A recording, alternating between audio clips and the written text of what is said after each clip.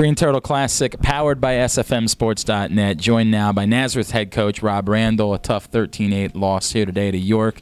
Day one of the Classic, and this was a 7-7 game, coach. In the third quarter, it seemed like what really changed everything was the face-off X and just their dominance there in the second half. Yeah, you know, that was that kind of caught us off guard. It hasn't happened to us yet, and while we dominated the first half with the face-offs, we really struggled in the second half, and that's a tribute to the adjustments that that York made.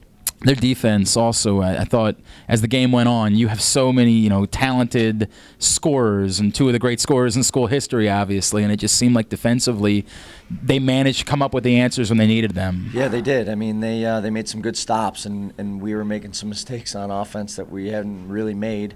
Too many turnovers, I think we had 12 turnovers on the game, and that's just too many, especially when your opponent has 6, and we just have to do a better job of drawing and dumping and getting back to basics. How do you pick a team up when they have a loss like this, a game they were in, and they've got to turn around and play another really good team less than 24 hours from now? I don't know. We're going to find out. I mean, it's a battle. It's, that's why we're here. You know, and win, lose, or draw, that's why we're here. We want to put our kids in this environment and expose them to the pressure and see how they handle it. And one of the things that did jump out at me in this game, Scott Brown made 10 saves, and it really did about as much as he could to try to keep you in this one. Yeah, I thought he let a couple in early, but he made a couple big saves later in the game and in the fourth quarter.